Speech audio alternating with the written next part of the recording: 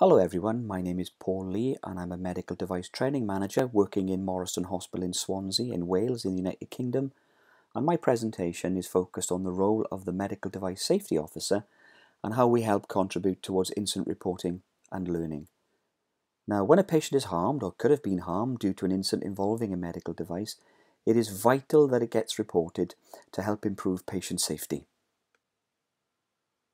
To improve medical device incident reporting and learning, NHS England and the MHRA issued a joint patient safety alert in March 2014 asking providers to identify a named medical device safety officer or an MDSO.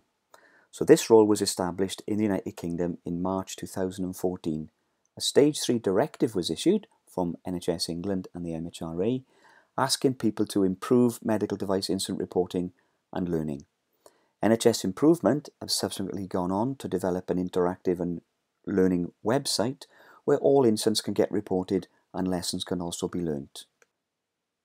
The Medical Device Safety Officer Network consists of two key parts.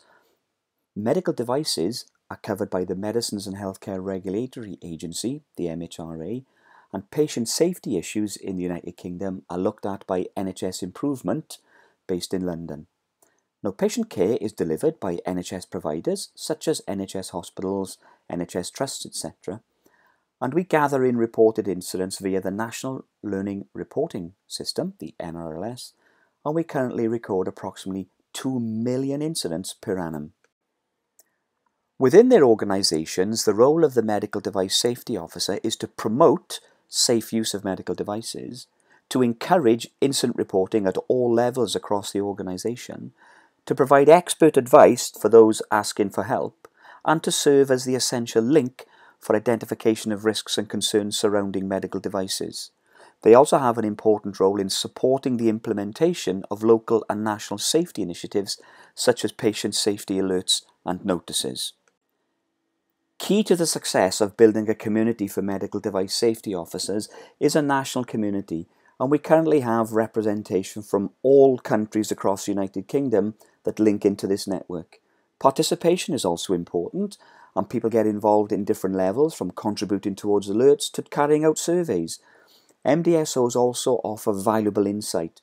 They usually have a range of experiences from clinical engineering to medical device management and know how these devices should be used or shouldn't be used, and that can help contribute towards outcomes from patient safety investigations. The most important factor with the MDSO is the monthly WebEx meetings. Medical device safety officers get together every month to review current issues, and they could literally be just a few days old, where we can share learning, ask for help and assistance, and help MDSOs to take back important messages to their organisations. The Medicines and Healthcare Regulatory Agency, National NHS Improvement Patient Safety also contribute towards these WebExes. The role of an MDSO is varied, and currently within the UK there are 350 signed up medical device safety officers, and they've discussed, debated and shared information around 40 key subjects since March 2014. If you wish to become an MDSO, then there's a registration process which I'll cover towards the end of this presentation, and the vast majority of MDSOs are either medical device engineers, clinical engineers, there's some nursing staff, clinical governance staff, and medical device managers. The range of subjects covered on the monthly WebEx is quite vast. You can see it from the list in front of you. We've had presentations on the update on GS1 barcoding, presentations on medical device user manuals and pitfalls. The CAS or Central Alerting System has been covered, and how you register and how you report incidents across the United Kingdom, point-of-care testing and self-test blood glucose monitors, and the National Health Service Master Indemnity Process, a legal liability process covered by manufacturers putting equipment out on loan. We've also discussed and debated medical device time clock settings and whether they should be kept in Greenwich Mean Time or British Summer Time to avoid confusion for users. We've looked at non-automatic weighing instruments and patient weighing devices and the way that they are weighed differently in organisations. We've covered recently the company's reps credentialing review, which looks at how we manage visitors, especially reps from medical device industries, when they come into hospitals, and how we control their access to patients and patient care areas. A general topic that we cover from time to time is the new international standard on small bore connectors, ISO 80369, and we've shared information around enteral feeding connectors, and more recently the alert that was issued from NHS Improvement on neuraxial connectors for intrathecal and epidural infusions. We've covered good practice for patient safety investigations and how to carry these out, and analysis for medical device related incidents. We've looked at supply disruption alerts, and we've had presentations on the importance of medical device training.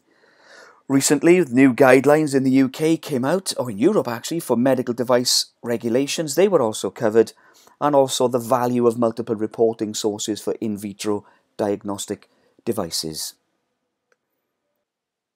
The Medical Device Safety Officer acts as an important link between users and the MHRA and NHS Improvement.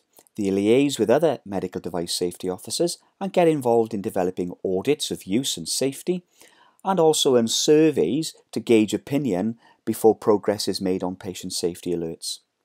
MDSOs also get involved in developing and writing reports and sharing that information both locally and nationally amongst the MDSO network. So if you wish to become a medical device safety officer, then you need to become nominated by your organisation, and usually there's only one MDSO login per employer. You can access the forms through the safety alerts at dh.gsi.gov.uk website, and then you'll be able to log in for the forum where you can discuss issues of concern and get access to WebExes which are recorded monthly. You will then be added to the national MDSO list, and you will receive an email each month on how to log into the webinar or the WebEx. You'll also be invited to come to the annual MDSO Patient Safety Conference, which happens in April each year. An additional resource that the MDSO network can link into is the new National Association of Medical Device Educators and Trainers, or NAMDET. This organisation publishes a regular journal where NHS Improvement and the MHRA share important messages, share updates on patient safety alerts, and the Medical Device Safety Officer also contributes towards articles within this journal. So thank you very much for listening to me, and I hope in just a few minutes I've managed to outline the role of the Medical Device Safety Officers in the United Kingdom and the important role that they have in incident reporting and learning. And where a patient is harmed or could have been harmed due to an incident involving a medical device, it is vital that it is reported to help improve patient safety, and the role of the Medical Device Safety Officer is key to this improvement. Thank you very much.